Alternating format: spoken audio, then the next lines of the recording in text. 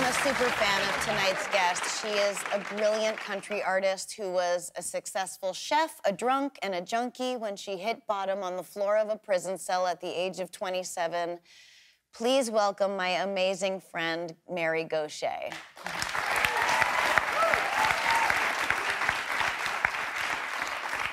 I would say you have a country artist's wet dream of a tragic story. So, could you tell us about your life and how it led you to music? Well, yeah, I got sober at 27. I started being able to speak in full sentences at 30. And I started hearing songs and feeling a pull towards songwriting. And by the time I was 35, I was playing open mics, trying to get the songs in front of an audience to see if they sucked or not, really. It's funny because you are one of the most hopeful, joyful people that I've ever met, and your songs make you want to kill yourself. So, do you think there's a connection between those things? Yeah, you know, when I feel like I write a song. It's how it works for me. I use the... It's a guitar.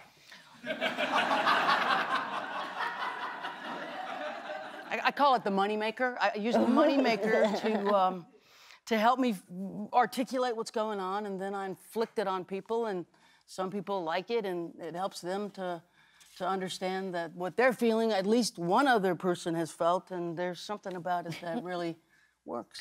Now, let's get deep into this. So, Mercy Now, Rolling Stone called Mercy Now the saddest song ever written, and it is. It's funny because we've all been listening to your music all week, and one of the writers, Deanna Reasonover, said your music made her so depressed, she had to listen to Morrissey to cheer up. So, what inspired Mercy Now, and will you sing some for us? Thank you. Yes, of course I will. I wrote that on a bad day. I was having trouble in my career, and I felt like I wasn't getting what I deserved. And I was talking to somebody in recovery and expressing that feeling. My friend reminded me, Mary, it would be good to remember that given the behaviors you've exhibited in your life, you really don't want what you truly deserve, do you? And I'm like, oh, you're right. And a light bulb went in, and it became, oh, I don't really want what I deserve. Thank you, I'm good.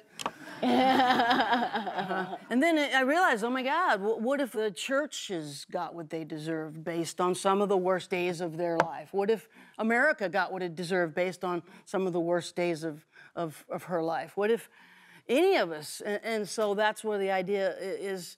It started to come in that, well, instead of getting what I deserved, I think maybe I would prefer a little mercy now.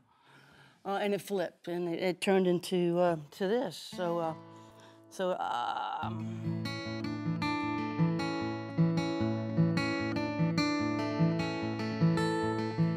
My father, he could use a little mercy now.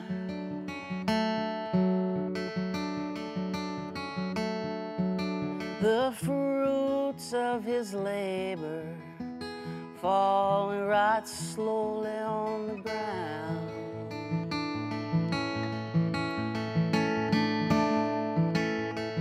His work is almost over.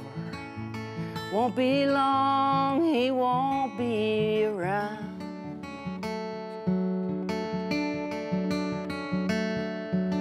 I love my father. He could use some mercy now.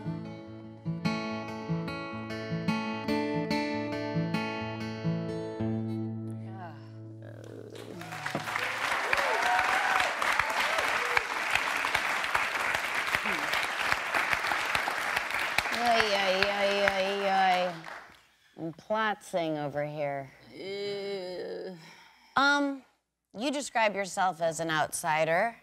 So tell me the experience of performing at the Grand Ole Opry, at places that are so kind of tradition-based or traditional. Yeah, pretty good at splitting an audience in half, kind of like Moses. Yeah, some will, and some won't. I don't obviously look like the other girls at the Opry, so there's a challenge just by my physical appearance for me being there.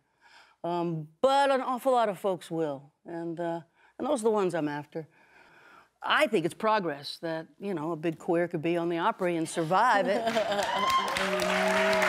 Yeah. So you've been working with veterans now in the past couple of years on this project, on an album, and you have an album coming out in a couple months called Rifles and Rosary Beads, and you co-wrote songs with veterans. So tell me all about it. Yeah, thanks for asking. I'm working with an organization called Songwriting with Soldiers, and what we do is pair up professional songwriters with veterans, people who've served, and sometimes their wives and sometimes their families, and we get songs from their experiences. To try to describe it shortly is so hard. For me to say anything in a small way about it is challenging because it's so moving. Right. But I got this thing here where I can go, well, if you don't know what it's called a guitar. Well, it's this magic thing. I can play notes and it helps them to go, yeah, that's how I feel. What I'm interested in when I'm working with veterans is getting a really good song for them. Your experience, their experience. Their words, their experience. I'd love to hear a little of one of the songs which I got to hear called Bullet Holes in the Sky. So, this is a veteran sitting in the Waffle House on Veterans Day. Because if you have a military ID, they give you free breakfast at the Waffle House on Veterans Day.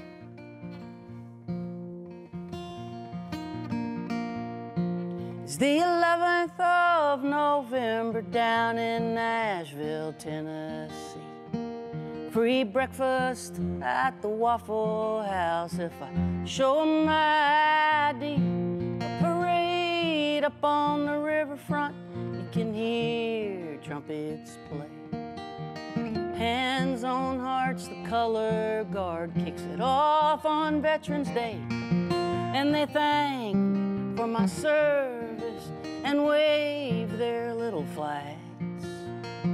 They genuflect on Sundays, and yes, they'd send us back. But I believe in God and country, and in the angels up on high, and in heaven shining down on us through bullet holes in the sky. Mm-hmm.